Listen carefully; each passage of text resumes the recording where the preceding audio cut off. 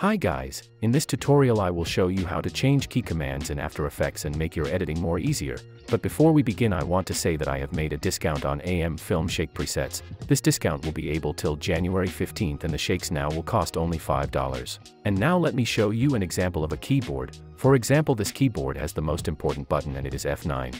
I use that button all the time when I want to ease the keyframes, and as an editor you will agree that we use that too much in our edits. If your keyboard has that button, you can continue using it. But since some of you may have other type of keyboards, for example like me, those keyboards doesn't have F9, it has, but you have to use Fn button and then click on 9 to ease the keyframes, for example. And I believe you will agree it's annoying to use two buttons all the time. So why not to change that F9 button and make your life easier? Go to Edit and click on Keyboard Shortcuts. Here you will see all the key commands that are by default in AE. Now for example, I want to change F9 button to a number 1 on my keyboard. For example, if you don't know what each button does, you can read all commands on the buttons. For example, on F9 we can see it says that we can set keyframe to ease. And now how to change it? Here in the search tab write F9 and it will show you what command is used under that button. Let's double click on that command or on F9 and then press on any button you want to change. For example, I want to change it to number 1.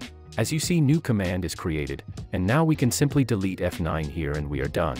Now whenever I will select keyframes in After Effects and then press 1 on my keyboard, it will ease all of them. Let's change one more button. For example, I want to change marker command. Because my keyboard doesn't have a star button, it has, but again, I will need to press Fn and then 8 on my keyboard. Let's search for layer marker. And as you see, it found it. Now I will change it to a number 2 on my keyboard. But note, the numbers I have used, 1 and 2, both of them were functional, but I have never used them, and that's why I set 1 and 2 as my new keys. In your case, first check what new buttons do, then change them. Once you are done, click on OK and you are ready to go. Hope this video was helpful. Thanks for watching and like the video please.